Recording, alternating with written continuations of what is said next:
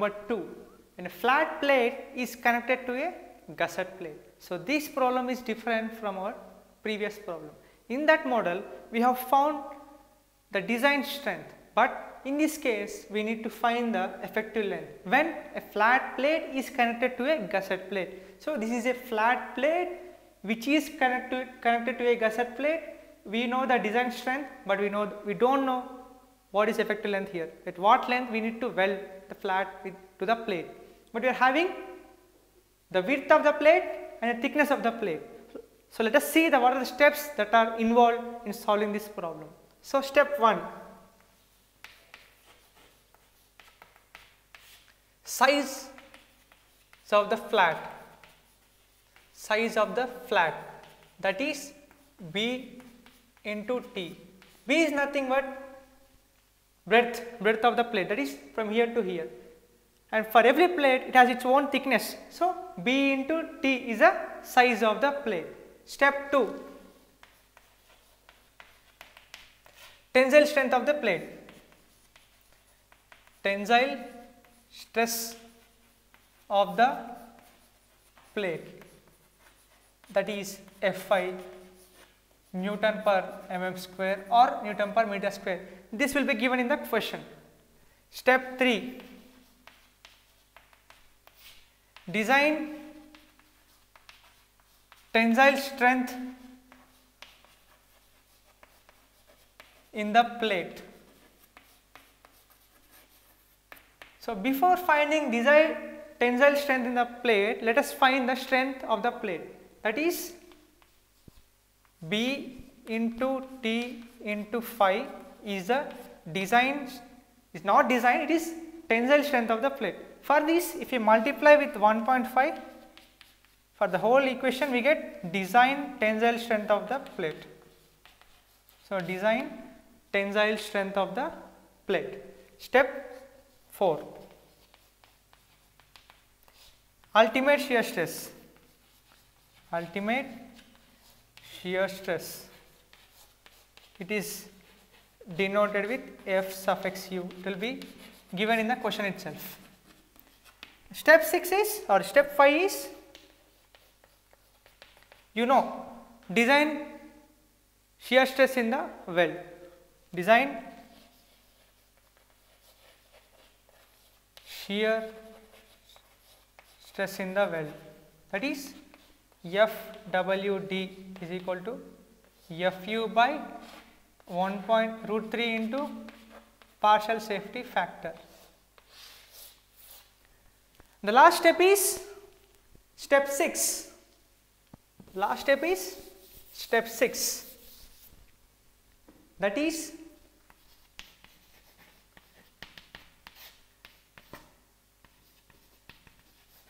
design strength is equal to 0.7 into size of the weld into L effective into FWD. But in this particular case, we don't know what is the size of the weld. So directly we can write size of the weld, that is size of the weld S is equal to thickness of the flat minus 1.5, it must be greater than or equal to 3 mm, So we can find directly size of the weld by subtracting minus 1.5 with thickness of the flat. So this is the for this we are having some small thickness, right? From that thickness, if you minus 1.5, we get size of the weld. So design strength, that is PD is equal to 0.7 into S into L effective length into FWD. So in this particular case, we need to find what is the effective length. So effective length, L effective length is equal to PD by 0.7 into S into FWD. This is the total effective length. So in order to find the single effective length, directly we can find by L effective length is equal to total effective length by 2. We get the effective length of single weld. So when a flat connected to a gusset plate, as shown in the figure, first step is size of the well or size of the flat, that is B into thickness, that is breadth into thickness. The second step is tensile stress of the plate, that is Fi, Newton per mm square, that will be given in the question itself. Step 3, design tensile strength in the plate, that is B into T into Fi. The design tensile stress is equal to, we have to multiply with 1.5. Step 5, ultimate shear stress Fu is equal to Newton per mm square, it will be given in the question itself. Step 5, design shear stress, that is F suffix WD is equal to Fu by under root 3 into partial safety factor. You know, partial safety factor for workshop is 1.25. The weld connections are made in site, means 1.50 have to take. Or step 6, directly we can take size of the weld is equal to size thickness of the plate minus 1.5. Direct we can add here also, but directly I took here. So design strength is equal to 0.7 into size of the weld into L effective length into design shear stress in the weld. So total L effective length is equal to design strength by 0.7 into size of the weld into FWD. This is a total effective length of the weld. So in order to find single, we must divide with 2. So L effective length is equal to total L effective length by 2. That is the length of each weld which is done other side of the, on the both sides of the flat plate. This is a very important question for your exam. This model is different from your previous model. This method is completely different from your previous model. Now let us solve example problem 1 on flat plates which are connected to a gusset plate. So design the fillet weld to connect a plate of 80 mm into 8 mm to a gusset plate, and the tensile stress in the plate is 150 Newton per mm square and the tensile shear stress in the weld is 330 Newton per mm square when the connections are made in workshop. So the size of the plate, first let us sketch the diagram. So this is the size of the plate, is given as, this is width is 80 mm and thickness is 8 mm. So in this case we need to find the size of the weld. Let this length be L1 from here to here, this length be L2. You don't know the effective length. The tensile stress Fi is given as how much? 150 Newton per mm square. So what is the first step? Step 1, given data.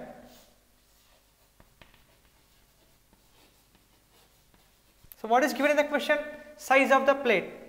Size of the plate is how much? 80 into 8 mm. Tensile stress, that is Fi, is how much? 150 Newton per mm square. What is ultimate shear stress in the weld? It is denoted with Fu, that is 330 Newton per mm square. What is partial safety factor given in the question? It is assumed that connections are made in workshop, that is gamma is equal to 1.25. So what is the second step? Step 2. Step 2, size of the plate. So S is equal to B into T, that is 80 into 8, so 640 mm. So answer is 640 mm. Yes, it is correct. Step 3, tensile stress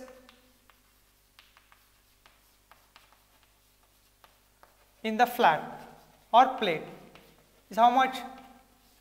Fi is equal to 150 Newton per mm square, it is given in the question. Step 4, we need to find design tensile stress of the plate. sorry, the design tensile strength, that is 1.5 into B into T into Y. So 1.5 into 640 into 150. So what is the answer?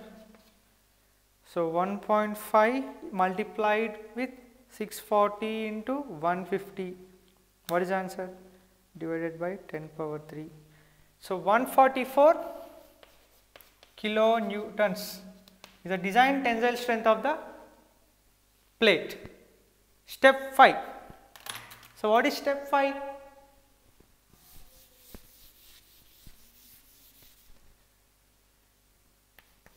Step 5. Ultimate shear stress. That is how much?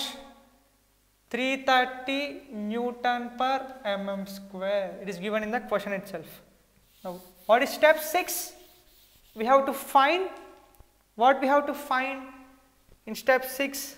Step 6 is equal to design shear stress, that is FWD is equal to FU by root 3 into 1.25. So what is FU? FU is nothing but it is given in the question as 330 by root 3 into 1.25. Why did I take partial safety factor as 1.25? Because in the question it is given that the connections are assumed to be made in workshop. So 330 divided by root 3 into 1.25. So 152 Newton per mm square.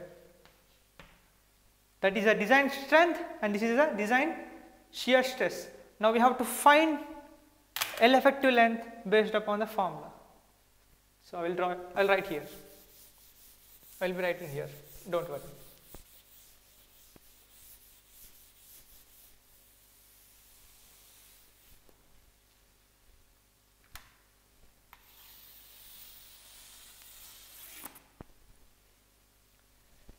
So design tensile strength, that is PD, is equal to 0.7 into size of the well into L effective into FWD. FWD is nothing but ultimate shear stress, that is design shear stress.